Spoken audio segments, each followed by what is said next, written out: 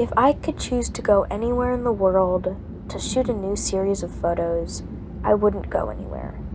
Pictures of rolling meadows and mountains higher than life, cities where there is never a dull moment, or a beautiful beach with the most magnificent sunset you've ever seen, are amazing, and I love them, and I would be so astonished if I got to experience that. But I think that I can take photography that's meaningful and wonderful right where I am.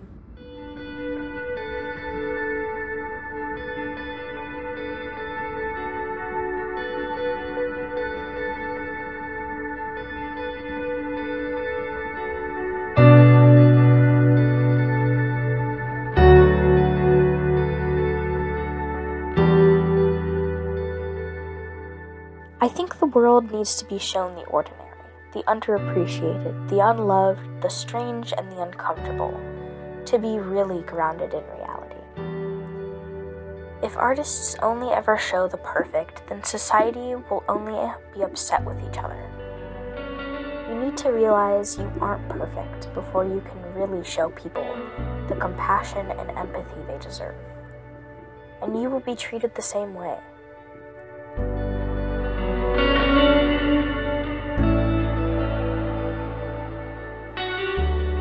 Finding the extraordinary in the ordinary is something I wouldn't be the same artist without.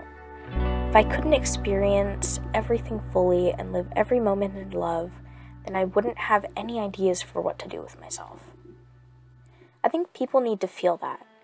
It's been the most important step forward in my personal, spiritual, and artistic growth, and I hope to show people that they can be so much happier if they notice the small things in life.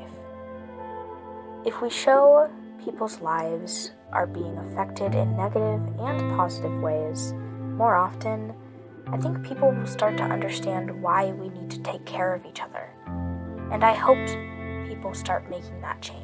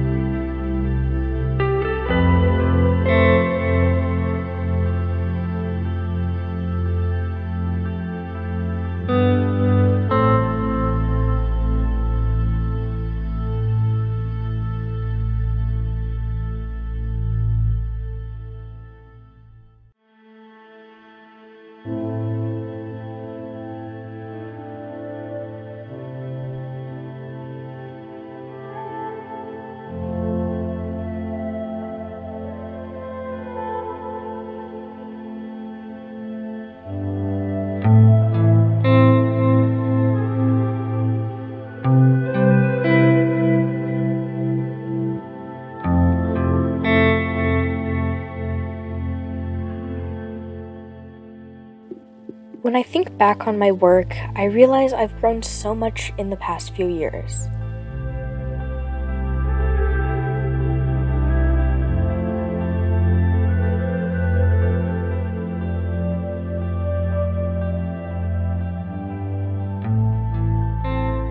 I think my photo of myself holding a simple chalice against a pride flag with an unlit candle is the photo I will never be able to top, and I'm more than okay with that. To me, it's so simple yet heavy with meaning. It represents personal and spiritual growth in myself, and every day it reminds me I am still learning about myself and the world.